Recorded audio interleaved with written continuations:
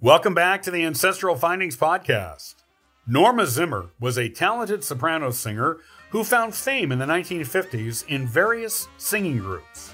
She also landed a job on the Lawrence Welk Show, one that would last for decades and that made her a household name of the time. A farm girl who loved to sing, Norma found incredible success in a tough industry. This is her story.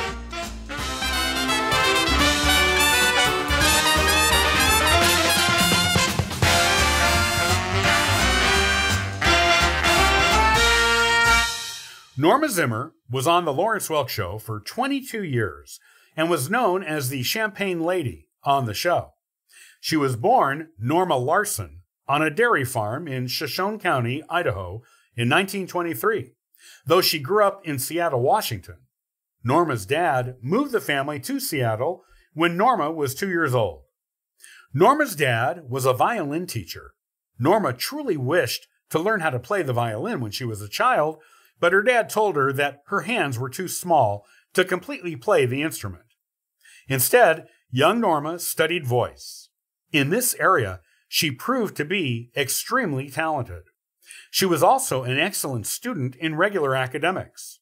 In fact, Norma was offered a scholarship to Seattle University, but it was clear where her true passion lay. Instead of accepting the huge honor of the scholarship, she chose to continue studying voice. Norma was singing in a church choir when, one Sunday, the church had a guest artist present to sing with the choir. This guest artist was impressed with Norma's singing and suggested to her that she go to Los Angeles, California, and audition for musical groups out there. As soon as she turned 18, this is exactly what Norma did. Young Norma was, in fact, a highly talented vocalist, and she soon found the work she was seeking. She sang with a variety of vocal groups in Los Angeles, including the Norman Luboff Choir and the Ken Darby Singers. While the young Norma was a beginning, promising professional singer, she married Randy Zimmer, who was a builder and property developer. They wed in 1944 and made their home together in Los Angeles. Their marriage was a wonderful success, with them being together for 64 years until 2008, when Randy crossed to the other side. They had 2 sons together named Ron and Mark. A few years after her marriage, Norma made her solo debut on the radio. This was in 1947 on a radio show called Sparkle Time. At the time she made her solo radio debut, Norma was also performing weekly on the same show as a member of a vocal group called The Singers. A bit later, Norma became a solo singer on a radio show called Standard School. In the 1950s, Norma appeared on the most popular TV variety shows of that decade. She also landed a small singing role in the 1950 film Mr. Music, starring Bing Crosby, and also portrayed the singing voice of the White Rose in the Walt Disney Company animated film Alice in Wonderland in 1951. In 1956, Norma performed as a studio singer on Lawrence Welk's Thanksgiving album. The Lawrence Welk Show had a female soloist named Alice Lawn, and she was quite popular. In 1959, she left the show following monetary and scheduling conflicts with the show. The audience loved Alice, and there were protests at her leaving the program. Lawrence tried to get her back to the show, but she wouldn't do it. So he tried out several female singers over the next year, with one of those singers being Norma. Norma officially joined the show as the new female soloist, also known as the show's Champagne Lady, on New Year's Eve in 1960. During the next 3 years, Norma appeared on each episode of the show, and also traveled with Lawrence and his band when they made personal appearances. Since her 2 sons were young during this time, and she didn't want to miss them growing up, Norma decided to give up show business and stay home to raise them. Lawrence didn't want to lose his treasure in Norma as his Champagne Lady, so he brought on a new girl each week to try out for Norma's part, while asking Norma to come back the next week for just one more show.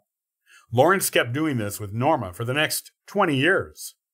As the show's Champagne Lady, Norma sang 1 solo song per show minimum, and often sang a duet as well, typically with Jimmy Roberts. She also danced often with Lawrence himself, usually at the end of the show. In addition to her work on The Lawrence Welk Show, Norma made some solo albums for world records. She was a gorgeous soprano voice, almost perfect, which wasn't a typical voice, and was highly sought after by bands, radio shows, and TV shows of the time. In her career, Norma sang lead soprano with the Norman Luboff Choir, the Voices of Walter Schumann Group, the Peter King Chorale, and the Ken Darby Singers. She also performed as the lead soprano with a girl quartet group called The Girlfriends. The Girlfriends sang backup vocals for the likes of such illustrious performers as Frank Sinatra, Perry Como, and Dean Martin, as well as other singers of the time. The Girlfriends also sang backup on Bing Crosby's famous cover of Irving Berlin's song, White Christmas. Norma also dipped a toe a few times into the world of Christian music.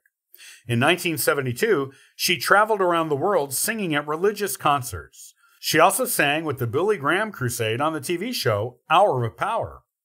In addition, Norma was once a soloist at the White House when Richard Nixon was president. She also recorded a number of traditional Christian music albums. Besides singing, Norma loved to paint and did it as a hobby. In her life, she made more than 100 paintings, most of them being portraits. Also, she owned a ski lodge with her husband at a place called Kratka Ridge, and additionally owned, also with her husband, a mobile home park with more than 100 spaces for mobile homes. Norma crossed to the other side at her home in Brea, California in 2011, at the age of 87. She left behind a beautiful legacy of delightful, wholesome music that the entire family can enjoy. She also left her sons, as well as 3 grandchildren, to carry on the light she brought to this planet.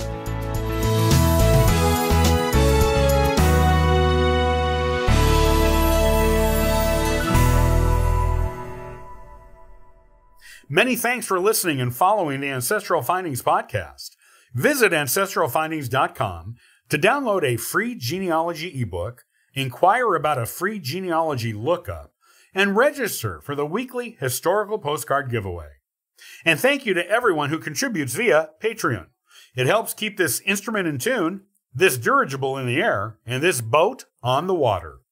I hope you have a wonderful day and happy searching.